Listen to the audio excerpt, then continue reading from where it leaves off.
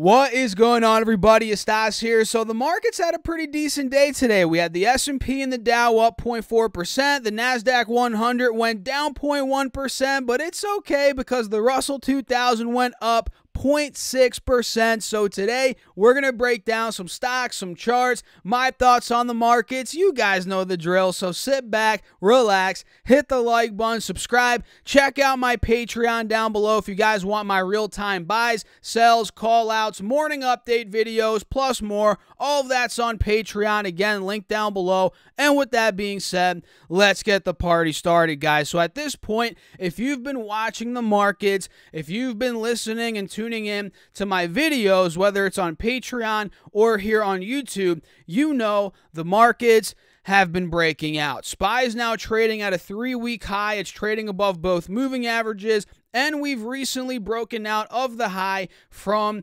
about 3 weeks ago, from the end of September in 2021. And at this point in time, we're well on our way to test the all-time highs, being 454.53, and we might even break those all-time highs, whether it's tomorrow, next week, maybe the week after, who knows? I think we're well on our way, though, to test those highs and maybe even break out of them. And I don't want to beat a dead horse because, honestly, not much has changed, technically speaking, here on SPY. But all you guys need to know is, yeah, the bulls are crushing it. Overall, we're looking very green. And one thing here that I want to talk about, not on SPY, but on QQQ, since QQQ is in a little bit of a pickle, and it's in a different spot than SPY. Let's pull it up. You guys can see QQQ, unlike SPY, has not broken out of the high point from about 3 weeks to a month ago, being 375. In fact, we closed under that point today, barely. I mean, 2 cents under 375. And yesterday we were wrestling with 375 as well here on the 4-hour chart. And like I said, it's not breaking above that point like SPY is clearly breaking above the point from the end of September. So for these next couple of days, I'm going to be monitoring QQQ here, right? Do we break 375? Clearly see a leg up and start pushing 380, or do we end up collapsing under 375, which now after market hours I'm noticing QQQ is selling down a bit. It's at 374.40. Do we collapse under 375, start going down to 366, 367, right around the moving averages on the 4-hour chart? That's kind of what I'm looking for here overall in QQQ. But it doesn't take a rocket scientist to tell you guys that the markets overall, despite the fact that QQQ isn't breaking 375, the markets overall, they're doing quite well. They've been rebounding, and the past couple of days, they've been very green. So overall, markets still look bullish right now. I'm going to be watching QQQ 375, and for SPY, I'm going to be looking to see whether or not we break the all-time highs. Do we get rejected at all-time highs and start coming back down to 446, 447? That's kind of what I'm watching out for. So let me know your thoughts down below in the comments. Are you bullish, bearish? Are you buying, selling? What the heck are you doing, guys? Let me know in the comments, and make sure to hit the like button as always if you guys find value in my videos. I appreciate each and every one of you guys out there. And let's talk about some stocks, because we know, oh man, we know that earnings season is upon us. And today we have something to talk about. We had Tesla report, Lam Research, IBM, we had Verizon report in the morning, and a lot of other companies reported, but those are the 4 that we're going to talk about in this video, plus 3 other stocks towards the end of the video, so make sure you guys stick on throughout. So Tesla, ticker symbol TSLA, arguably the most anticipated company out there in terms of earnings reports. Let's see what they did. And first and foremost, before we even look at their earnings, which I do have some notes here on my iPad, guys, and the way I set up my videos, if you guys want to know a little behind the scenes, is I have my iPad right here. I take notes, obviously, for every video, and I kind of look at the screen at ThinkOrSwim, and then I look at my iPad over here. I have my phone over here if I want to pop up Coinbase and see how the crypto market is doing, which we'll talk about in a second here. But first, we got to talk Tesla. So this ended up going up 0.2% at the close, which is really nothing. And if I pop up the intraday chart, let's see what it's looking like after market hours. Very volatile, as expected, right? Tesla closed at 865. It popped up to 875, dropped down to 853. Now we're pretty much consolidating at about 863, a little bit under that closing price. So what did they report? They did EPS of $1.86, and you guys remember when Tesla was not profitable? I sure do, but now, hey, they're profitable. They did $1.86 EPS versus $1.61 estimated, so a nice beat on EPS, and revenue came in at $13.75 billion versus $13.7 billion estimated. So double beat, EPS beat, revenue beat.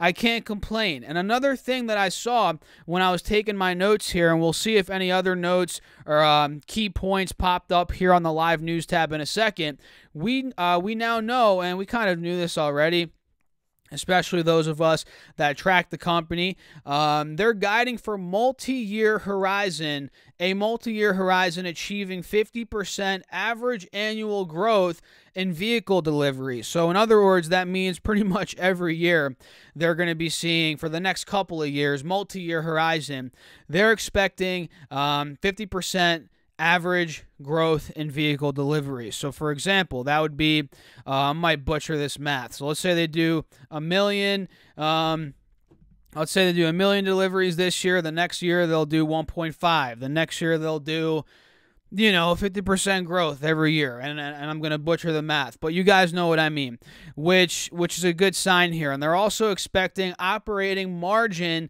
to continue to grow, which is also a good sign. And let's see here exactly if there's anything else. Revenue up 57%. I'm assuming that's year over year. That's good. Model Y production on track, which is also good. I saw something about the Berlin factory here when I was doing my little note taking before the video. Let me see here. Tesla continues to target first Model Y production builds in Berlin and Austin before the end of the year, which is a very good sign. And Tesla, semiconductor shortages, congestion at ports, and rolling blackouts have been impacting ability to keep factories running at full speed, which makes sense. They're seeing a short-term hiccup here, as a lot of companies are out there. Let's be honest, this is affecting not only Tesla, but many companies. We can go on and on and on about that, which we're not going to talk about in this video. So pretty nice beat for Tesla, guys. I might make a video tomorrow, maybe not, going deeper into the earnings, but for now, that's what we're going to go over. EPS beat, revenue beat. They're looking for multi-year horizon growth of 50% plus or more, which is great. Operating margins looking to grow. I can't complain. As a Tesla shareholder, I cannot complain, and the stock's not doing much. So at this point, it is a bit overbought. We got to be honest with ourselves here. Sure, it could go to 900 plus tomorrow, maybe the next week. That's very possible. What the heck day is it today? Is today Wednesday? Yeah, I thought it was Thursday for a second. So we have 2 more days of trading. So maybe we go 900 tomorrow, the next day. I don't know, but I would like to see it cool off a bit, quite honestly. Considering the RSI is overbought on the 4-hour chart, maybe Tesla starts coming down, mid-800. Well, it already is technically mid-800s at 860. Maybe it comes down to 820, 830, right around this 50 moving average on the 4-hour chart. That, in my opinion, could end up being a decent dip buy. But as always, please, guys, do your own research, do your own due diligence. I'm not a financial advisor. You must always, always, always make your own decisions on your own, based on your analysis, your research, and your own decision making, right? So let's go over Lam Research, ticker symbol LRCX. Let's pop it up. This stock went down 1% at the close, and after hours, guys, Whew, it's looking a bit rough. It's down 20 bucks after hours, which for a $500 stock, it's not the end of the world, but still, it's down about 5%, which again is not the end of the world, but it makes sense considering they missed revenue. Revenue came in at $4.3 billion versus $4.32 billion estimated, so a very slim miss on revenue, but EPS beat. They did $8.32 EPS versus $8.21 estimated, and revenue for Q4 in terms of guidance is in line with the estimate. So I'm assuming LRCX in terms of this after hours drop is dropping because of the missed revenue. And maybe I'm missing something here. Let's see here. Let's see, guys. I'm not necessarily missing anything. Maybe I am. I don't know. Let me know in the comments. But I'm assuming that they're dropping because of that missed revenue. And overall, the chart now with the $20 drop after hours, we are testing the bottom of this downwards channel, which we've been downtrending. If you guys didn't know, if you didn't catch the memo from my previous video that I talked about LRCX, we've been downtrending pretty much this whole year, ever since March of 2021, which at this point was almost 7-8 months ago. So yeah, I want to see if we end up seeing some sort of relief rally once the dust settles here at about, let's say, 530, 540. I think that's possible, considering every time, at least in the past couple of months, we've dropped down and tested the bottom of this channel. Literally every time we've bounced back. So just because they missed revenue doesn't mean I'm throwing the stock out the window, guys. But I'm gonna watch it. And it's not at the top of my priority list in terms of stocks that I want to get into, but it's definitely on my watch list still. So we're gonna be watching it. I'm gonna put an alert. Actually, let's put an alert. Maybe at 550, I'll put an alert on this one. So keep your eyes out on it, guys. Mark is at or above 550. There we go. IBM, which I know, it's not the sexiest company out there, guys. Far from it. But they reported earnings today as well. EPS came in at $2.52 versus $2.50 estimated. So they beat EPS. Revenue on the flip side, though, did not beat. Revenue came in at $17.6 billion versus $17.77 billion estimated, so a pretty decent miss there on revenue. And this is looking very similar, the pattern that is, very similar to what we just saw with Lam Research. You guys saw Lam Research was downtrending within the downwards channel the past couple of months. Well, IBM is doing the same thing pretty much since May of 2021. IBM has been making lower lows, lower highs, and now that we're dumping about $6 after market hours, which in percentage terms, that is roughly a 5-6% drop, we're continuing the trend, right? We're actually pushing for a lower low. We're probably going to test the low 130s, which at that point, like Lam Research, we're going to be overbought, or rather oversold, if I can get my terms correct today, guys. We're going to be oversold, and I think buyers could potentially step in there. Maybe we see some sort of relief rally, considering it's already very oversold. I mean, look at the RSI. It's at 22 here on the 4-hour chart. So IBM, although it's not at the top of my watch list, there's probably a couple more stocks above IBM for me on my watch list.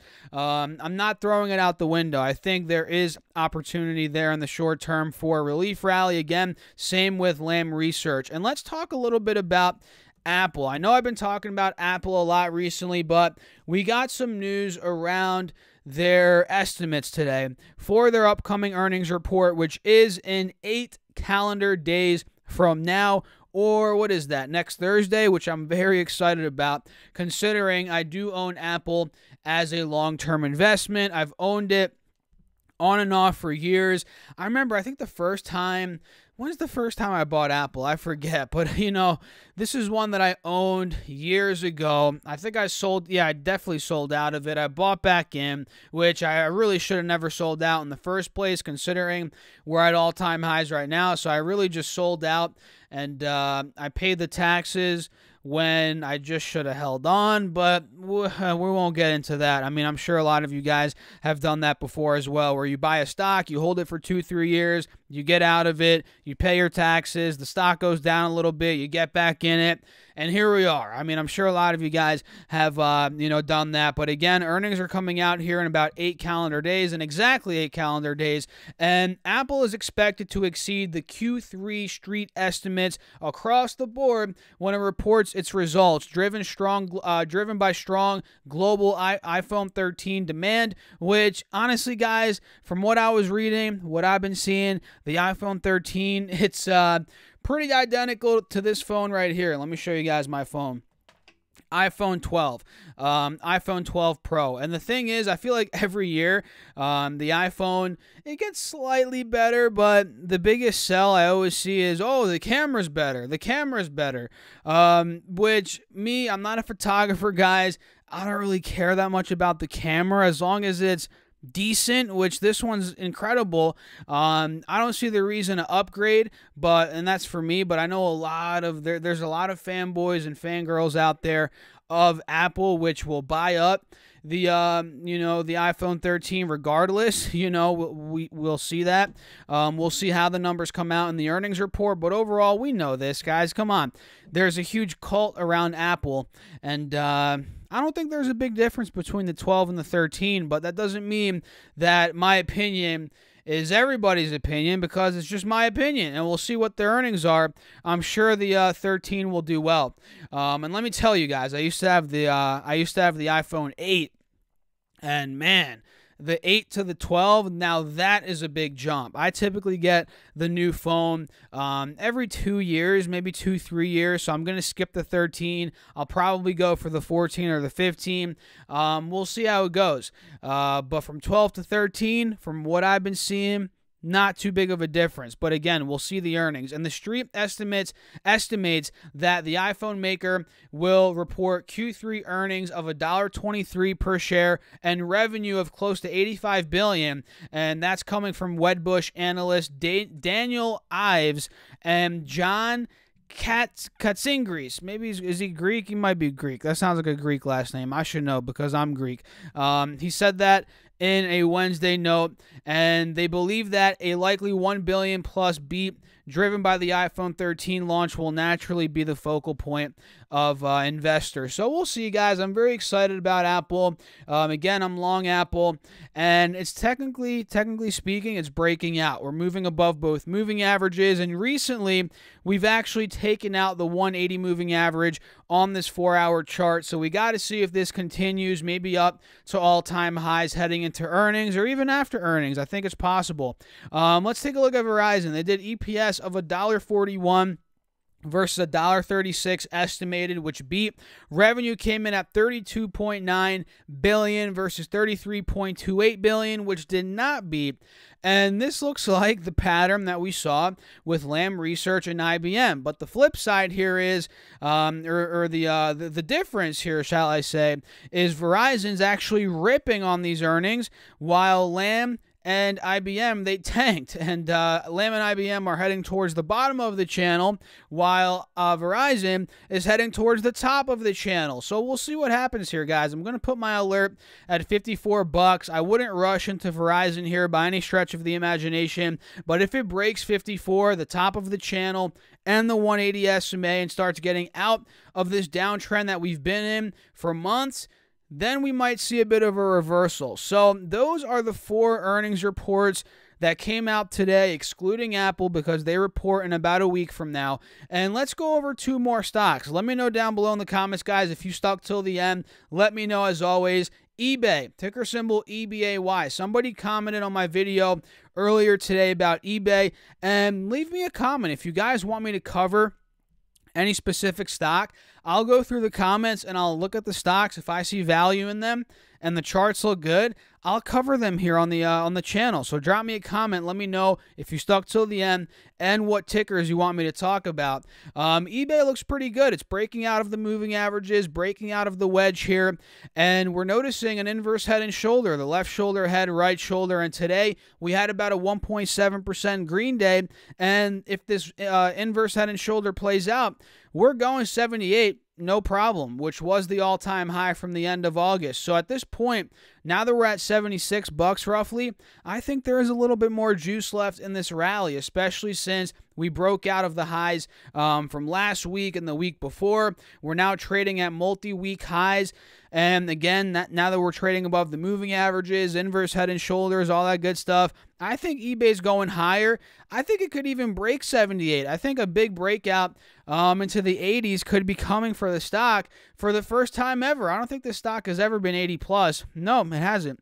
So keep your eyes out on eBay. CRM's another one which has been very, very hot recently. And just today, or not today, but the past couple of trading days, CRM has broken out of this ascending triangle, which, guys, not to toot my own horn, but who called it out? We called it out. I guess I called it out since I'm a one-man show here on the YouTube channel. But I like to, consider us a community. That's why I say we. But you know what I mean, right?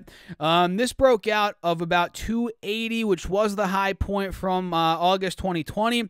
And like I said, once the ascending triangle plays out, we see a leg up. There could be an explosion, and that is kind of what we're seeing here on CRM, right? We hit an all-time high of 295, and if I pop up the 4-hour chart, it's pulling back a bit. It hit 295, now we're at 288, so I want to see if we could pick up CRM maybe on some weakness, whether it's 280, 270, 275. I want to see if this dip gets bought up, and of course, maybe, I'm not sure 100% yet, but if we do pull back, I will be maybe putting some money into CRM. We'll see how that goes, guys. So overall, that's it for this video. We're about 22 minutes in. Perfect timing. If you guys enjoyed it, hit the like button, subscribe. Let me know your thoughts in the comments, and let me know if you guys stuck till the end. And don't forget to drop some tickers down below that you want me to talk about. And check out my Patreon if you guys want my real-time buys, sells, call-outs, morning update videos, plus more. Literally all the moves I make, from options, trades, long-term investments, and I made a lot of moves today. Everything I do is on Patreon, link down below, or you guys can go to stocksurfest.com/Patreon if you want to join, and make sure to also get your free money from M1 Finance and from Webull, and that's it. I'll catch you guys in the next video. I'll pop up a video here to check out. I'll see you guys there. Thanks for watching again. As always, keep crushing the market. Stay safe out there. Peace out.